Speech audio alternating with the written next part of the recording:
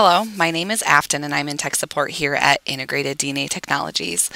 Today I'm going to show you how to use our online design tool to order IDT's PrimeTime pre-designed assays for human, mouse, and rat, or even your own custom designed assays and plates.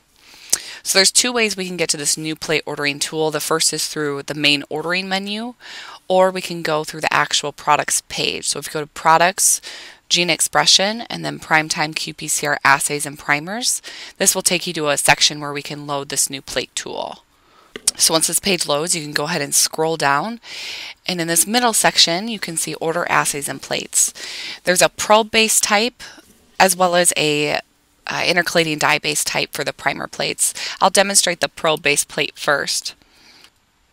Alright, so at this point we are at the new PrimeTime plate tool.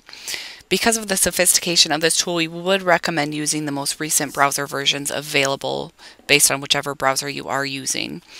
The first thing you may notice is on this right hand side we do see all of our plate specifications. So I can choose to rename my plate if I would like. Please note the three options on this side do apply to the entire plate. So the scale, the loading scheme, and the primer to probe ratio are universal across your entire plate. Plates are sent lyophilized.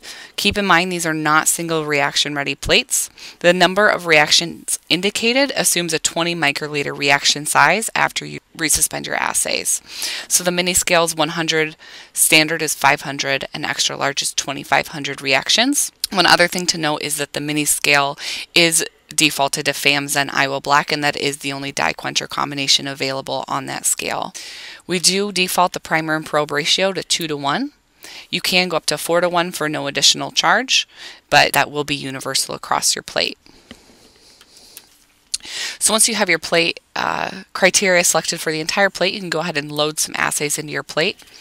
Clicking Find Assays will bring up this new search box. As you can see, we default to human and gene symbol for the search types, but you can certainly change these based on your own needs. So what you can do is, I'm going to go ahead and paste in some gene symbols. I'm going to reduce the number of assays returned per gene symbol and go ahead and click search.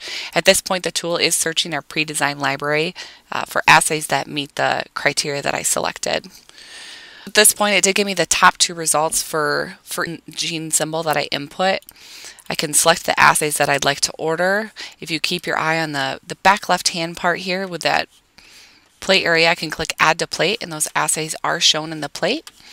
So if I want to add a couple more, I can do that as well.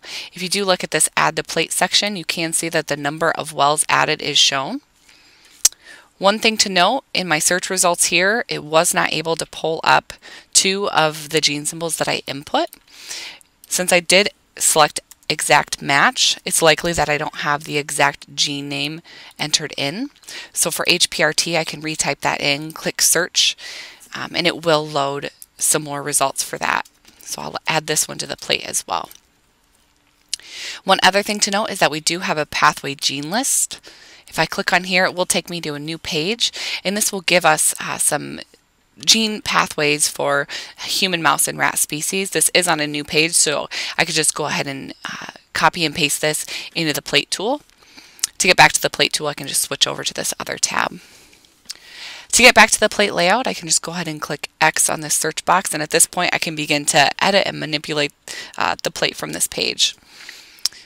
Clicking on any of the wells will show me the gene name, the accession number, the exon location, and the amplicon length. I can also begin to edit any of the dye quencher combinations if I'd like. So I could do that for any of these assays in the plate. One other thing to note is that this plate layout feature does have functionality kind of like an Excel document. So I can cut and paste.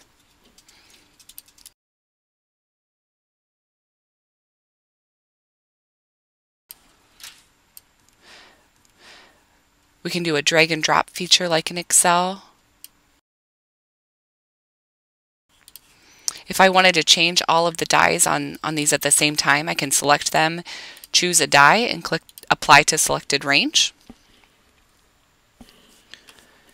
Let's say I fill a lot of my plate and then I decide I want to split these across two plates. I can click Add Plate, and as you can see, another plate layout populated below. So at this point I could cut and paste these across the plates if I would like.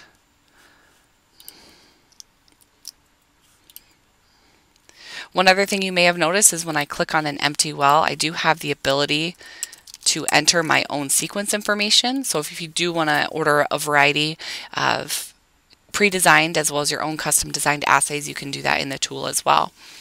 One other thing to note is the number of assays are shown at the bottom of the plate. As you can see, this one is green, so I do have the minimum of 24 in this plate, whereas this one I need to add 14 more to reach that minimum. One final thing to note is in the test, or in the wells where I put in a custom design, the name of the assay is the only portion shown, whereas in the pre-designed it will show the gene symbol as well as the exon location. Once I do have my plates ready to go, I can add them to the order.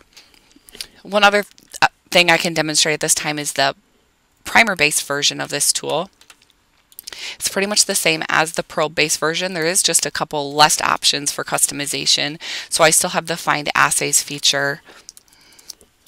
I can add my assays to the plate in the same way.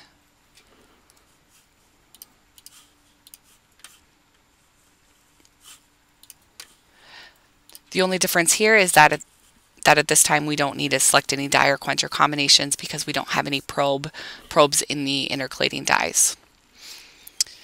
So that has been demonstrating ordering PrimeTime assays and plates. If you have any further questions, you can contact tech support here at IDT. Thank you.